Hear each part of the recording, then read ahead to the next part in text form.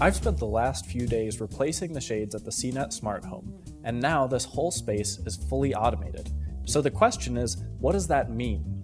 Well, let me show you. Automated shades are useful for difficult to reach windows, and they look pretty cool, but when you outfit a whole space like this, you interact differently with it. Now, when I walk into the room each morning, the first thing I do before I turn on any lights is hit the button to open the shades.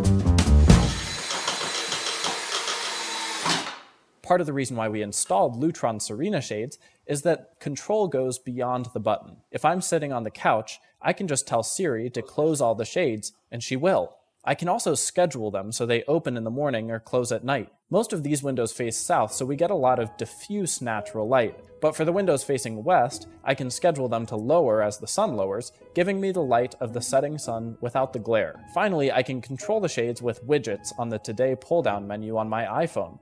Practically, this is how I use the shades most, because it takes a swipe and a tap, no matter where I am. These automated shades make the smart home look even cooler than usual, and they're super easy to control.